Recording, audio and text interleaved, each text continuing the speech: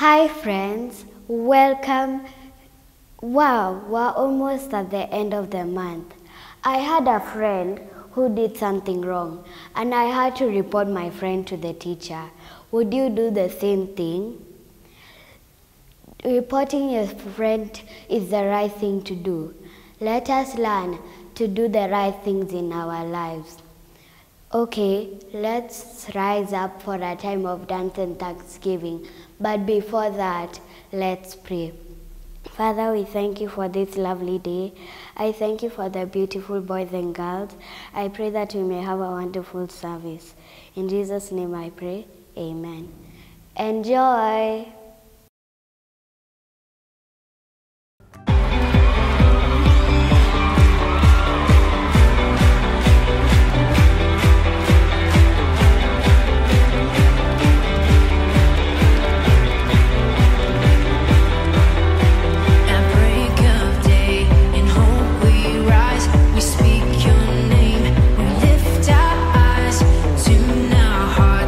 To your beat, where we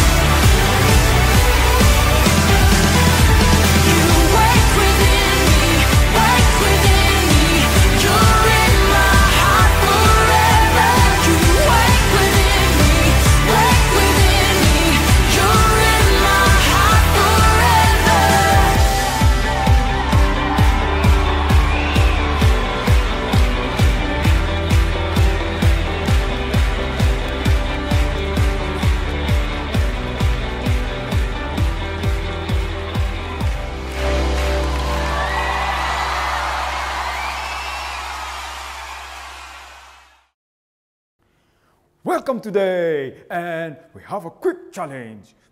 When I say sit, you sit, stand, you stand, and jump, you jump, all right? So sit, this is the position, all right? Stand, jump. Wow, nice. Ready, sit, stand, jump. Stand. Oh, I got you. All right. Sit. Oh, I got you again. And stand. Good. Stand. I got you again. Ay, ay, ay. And today we're going to have tons of fun. And let us, have you ever been in a matatu and the driver was driving so fast and you know you should not be going so fast? What do? Do you stand and tell the driver, stop, you're going too fast? Or you are afraid he'll throw you out? Do you know what I did? This guy was going fast, fast, fast, fast, fast. And I was like, should I tell him, should I not? I started to pray. Let us pray. Lord Jesus, thank you for today. Give us a wonderful lesson and help us to be courageous. In Jesus' name we pray. Welcome. Wow, boys and girls, did you see that activity? Sit, jump, stand. That is it. We are standing up for what is right because we are confronting the wrongdoings of others. Right, boys and girls? So Teacher Ricky showed us a very exciting activity whereby we saw how we ought to always stand up. Now, boys and girls, we're going to go into a word in 2 Chronicles chapter 26. And I'm going to read from verse 17. And basically, this story is about King Uzziah, who was a mighty and a powerful king in his time. And boys and girls, because of his power and his arrogance, he felt that he could do the work of the priests. And in this time, priests were people who had been consecrated and set apart to do the duty of offering their sacrifices in the temple. But this King Uzziah felt, now I am the king in this kingdom. I can do whatever I want. But boy, was he wrong. Now, boys and girls, verse 17 says of 2 Chronicles chapter 26, Azariah the priest with 80 other courageous priests of the Lord followed him in. They confronted him and said, it is not right for you, Uzziah, to burn incense to the Lord. That is for the priests, the descendants of Aaron, who have been consecrated to burn incense. Leave the sanctuary, for you have been unfaithful, and you will not be honored by the Lord God. Today, what are we learning about, boys and girls? Confronting what is wrong and standing up for what is right. So Azariah and the 80 priests are the ones who had been consecrated to do this work of offering the incense. But King Uzziah felt like he could do it. And now Azariah, in all boldness, along with the 80 priests, went in and told him, boss, you're doing the wrong thing. How many times do we have maybe noisemakers in class and we're like, guys, we need to be revising? Or people are copying in exams, yeah? And you ought to be telling them, guys, this is not the right thing to be doing right now. And here's the thing, boys and girls, I'm going to show you in the next part of that story how God supports us when we stand up for what is right. After Azariah and the 80 priests told King Uzziah that what he was doing was wrong, imagine the king was struck with leprosy. A whole king, his whole body. And you know what used to happen in those days? If you happen to get leprosy, you are banished from the kingdom. Imagine a king being sent away from his own kingdom.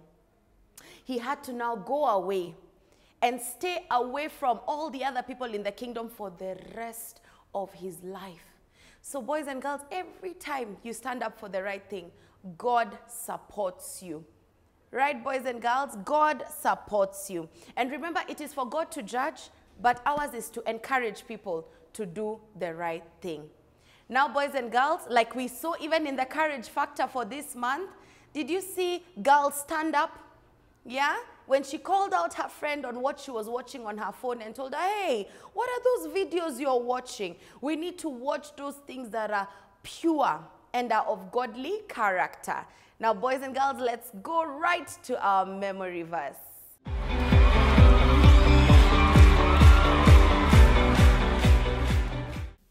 Hi friends, my name is Tracy.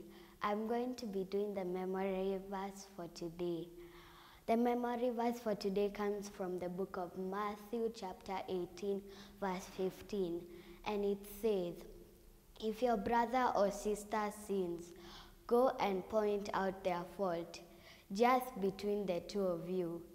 If they listen to you, you have won them over." Let's say it again. Matthew chapter 18 verse 15, and it says, "If your brother or sister sins, go and point out their fault, just between the two of you. If they listen to you, you have won them over." Well done. Wow. Matthew chapter 18 verse 15. If your brother or your sister commits a sin, correct them, just the two of you. Don't call people a gang of people ati cheki venye umse amefanya. No, it is to call the person, just the two of you. Correct them in love, right? Because we don't want people to get offended. We need to gently correct people in love, yeah? So don't shout at anybody in school or try to, hull them down or trying to get people to be against them. No, no, no, no, no. That scripture tells us that if we do it gently and they hear us, then we will win them over. And that's what we need to do as believers. We need to win others over. Now, boys and girls, it's time to give. Get mommy and daddy, a sister, a brother, and the details are on your screen. Now, boys and girls, hasn't today been an amazing lesson? And a challenging one, of course, because when I think of Azariah, man, it's not easy to face the king, who can easily tell you, pick your things and leave my kingdom. Yeah? But just the grace they had, him and the 80 priests, to tell the king, you know what? What you're doing is wrong. And we're going to pray now that for each of us, God will give us that grace, that in whatever we do in our daily lives, that we will be able to be courageous and to confront wrong. Yeah, when something is wrong, we must call it wrong. Right, boys and girls? So let's pray together.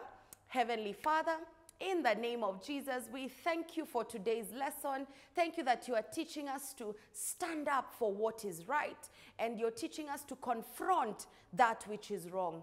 Thank you, Lord, for the grace to do this, because it is not by our own power, but it is by your Spirit that gives us the boldness to do so. So we thank you, Jesus, that you will be with us. You will help us to correct sin in a good and gentle manner. Thank you, Lord, for today. We bless you. We give you glory. In Jesus' mighty name we pray. Amen. And now, may the grace of our Lord Jesus Christ and the love of God and the fellowship of the Holy Spirit be with us now and forevermore. Amen. Remember, boys and girls, have a week of standing up for what is right. God bless you. Have a fantastic week. Bye.